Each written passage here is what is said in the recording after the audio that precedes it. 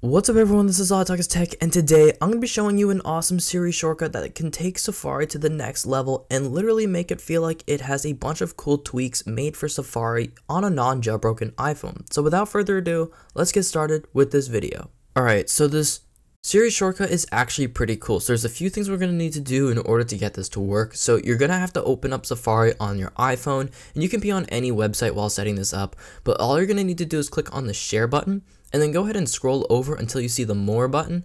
Tap on that and then scroll down and then tap on shortcuts, and you want to make sure that that is toggled on.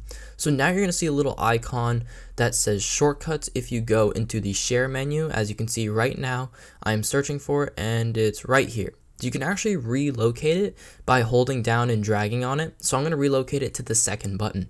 So now every time you tap on the share button, just tap on shortcuts and then boom, you can instantly tap on web services, which is the shortcut you can download, and you have all these options. So you have a dark mode. Now this doesn't work on Apple's website, but it works on most websites. And I just want to give a huge shout out to the creator of the shortcut. I will be linking them down below in the description. They put a lot of work into this, so make sure you go and check them out on Routine Hub. So huge thanks to them. This video wouldn't be possible if it weren't for them.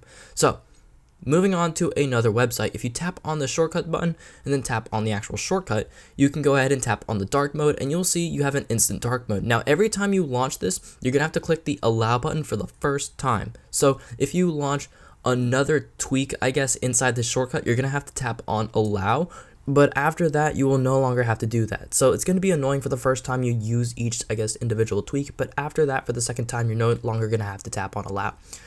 So what's really cool is you can change the font on the website as well. You can change the background color by doing the dark mode. You can go ahead and download videos. You can even edit the HTML on a website.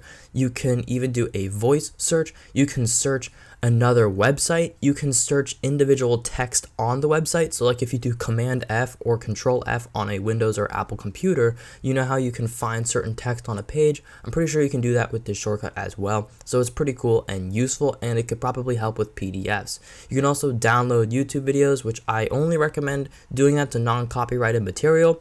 You can also view the console and things like that. So that's like being able to edit the HTML. You can expand a URL, you can shorten a URL, you can do so much with this shortcut.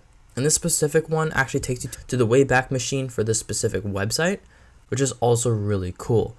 And so we noticed that if we use the Wayback Machine on Apple's website, we saw the leaks and rumors for AirPower. But yeah, that's another video. So thank you so much for watching, and as always, peace.